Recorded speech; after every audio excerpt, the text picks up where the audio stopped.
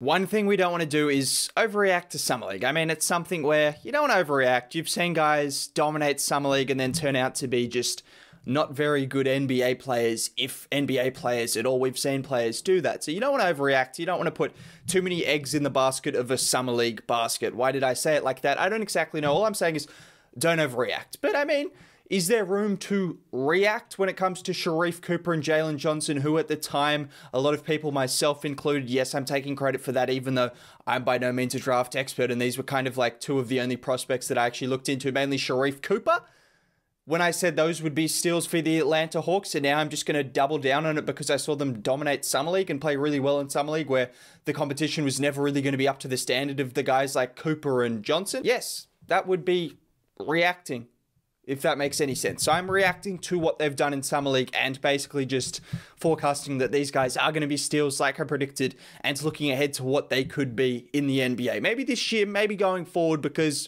the Hawks have a deep team. I mean, it's insane. I'm just going to talk about it right now because I was going to talk about this in a bit, but I mean, the depth of this team and just from a young talent perspective, I mean, these are guys that are 23 and younger.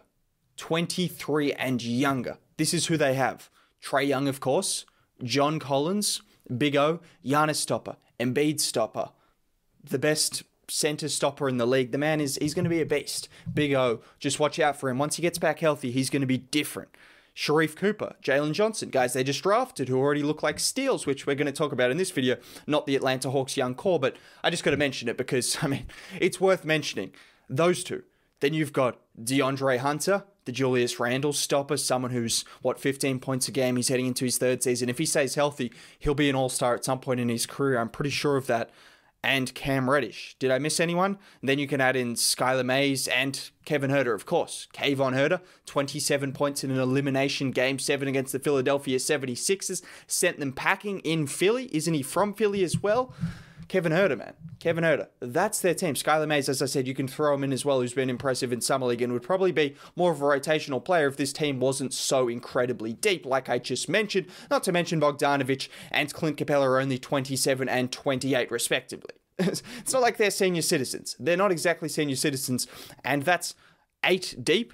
Or is it 9 deep? It doesn't matter. You get the point. That's a ridiculous young core. And I'm seeing parallels between them and the Denver Nuggets in terms of the depth of a young core and also the drafting strategy, because did it seem kind of obvious that Jalen Johnson and Sharife Cooper were the right selections? I'm not trying to take away from the Atlanta Hawks because they've made so many great selections, from Collins to Trae to Reddish to Hunter to Huerter. Like, they haven't missed, which is evident by the fact they have so many good young players. You don't get that many good young players from missing consistently. They have not missed, and it looks like they might not have missed again with Sharife Cooper and Jalen Johnson. That's what it's looking like right now. So I'm not going to say they've just done the obvious and, well, they've done an easy thing, because this is a team that clearly knows how to draft very well, and we should have known straight away when they took those guys that these are two guys that looked like steals. They go to the Hawks organization where it's a perfect fit. I'm going to talk about all of these things. Sorry, I've gone a little bit off topic, but it's just an exciting young core, is it not?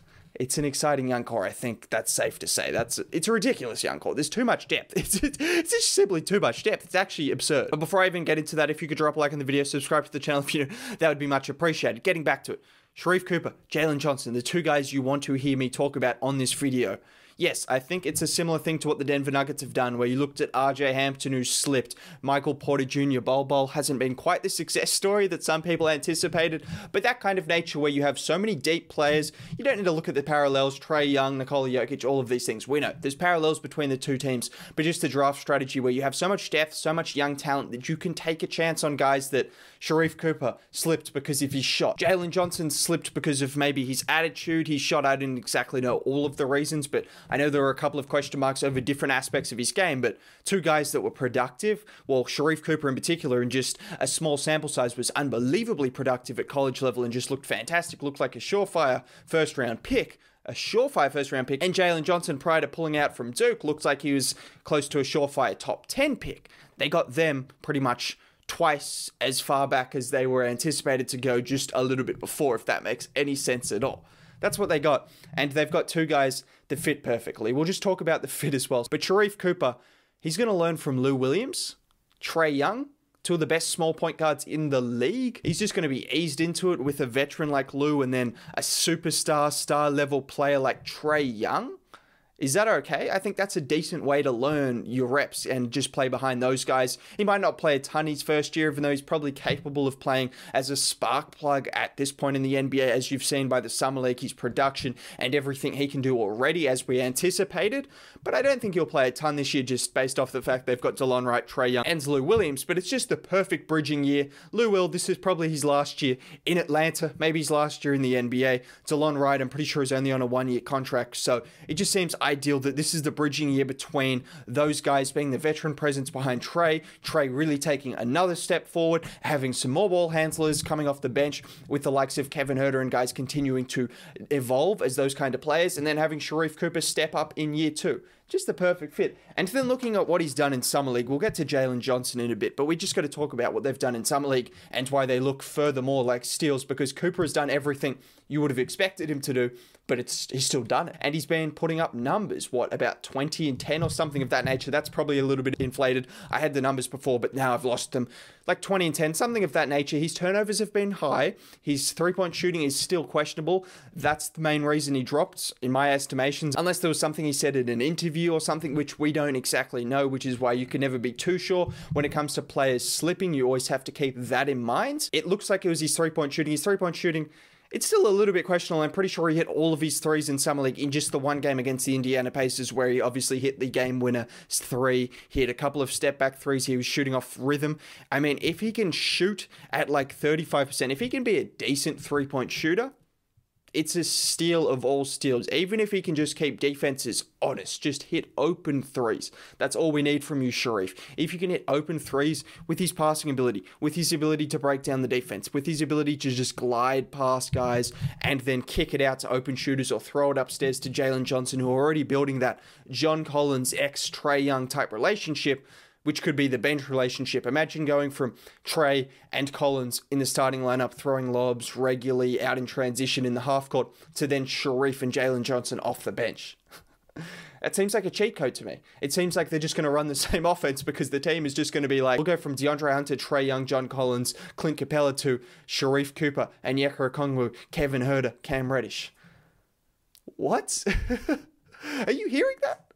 Are you hearing that? Like, that's a relatively okay starting lineup. Potentially. Let's not get too carried away. But it could be a relatively good starting lineup at the NBA level coming off the bench. That's the depth of this talent, which I know it's not really supposed to be the part of this video, but it's relevant and it's just worth mentioning because it still blows my mind a little bit. But then getting back to it, yeah, they've already built a partnership. You've seen Sharife make some crazy passes, which was as advertised as we've seen in college, and now in the Summer League, he's just doing what we expected. His three-point shot has looked okay. It's looked okay. He's shooting like 38%, which, as I said, was pretty much all in the Pacers game, but he hit a couple of threes off a step back in those games. He hit a couple of threes off movement, a few of those things that if he can continue to do, it's a wrap. It's a wrap because everything else he does, the way he breaks down the defense, I've mentioned it. He does have the tools. He has all of the talent. He's already building a relationship. In terms of his turnovers, that's something that I don't have any question marks over. The three-point shot, I still have question marks over.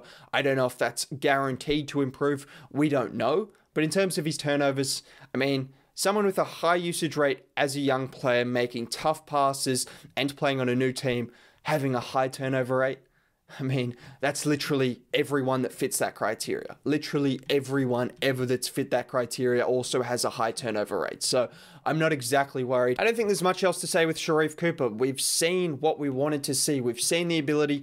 If the three-point shot is there, it's a wrap. It's a wrap. Just call it a steal right now. I'm not even talking about Summer League overreactions. If he can shoot the three ball going forward, everyone knows that is going to be a steal. And then looking at Jalen Johnson, another guy that if he can continue to shoot the three ball like he's done in Summer League, I mean, he thinks he's the best player in the draft.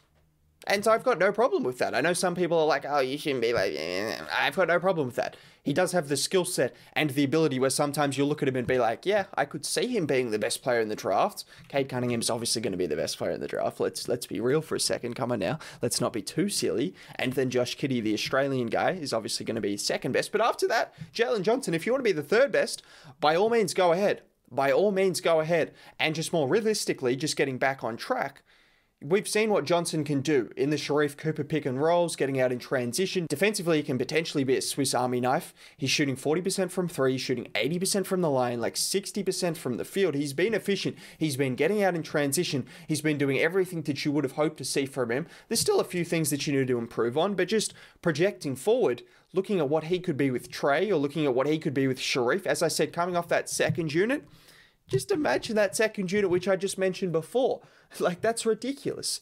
And Jalen Johnson seems like someone who would fit really, really nicely with Trae Young because similar to the Draymond Green and Steph Curry effect. Now, Johnson isn't the same kind of passer Green is just yet, but he also has shown flashes in college and now already in Summer League. Like, he's got passing chops. He has the ability to make passes. He still needs to hone in on some of those turnover decisions as well, similar to Sharif, and just make a few more easier passes instead of sometimes making the more difficult passes. But in terms of when guys like Trey and Steph are getting trapped, you see what the Warriors do all the time. They put Draymond in the middle of the defense, and then they throw it over the top to him. He makes the play, 4-on-3 opportunity. You get the point. Jalen Johnson could do the same thing. But if he's a three-point shooter, if he's more lethal as a scorer, then all of a sudden that 4-on-3 opportunity all days of the week, you can't trap Trae Young because you saw him get trapped a little bit in the playoffs and the Hawks didn't have that answer immediately. Now all of a sudden, if Trae Young's throwing it out of a trap to Jalen Johnson, who has guard-like skills to a degree and can make guard-like passes and guard-like reads, but can also get to the rim and maybe even shoot the three ball,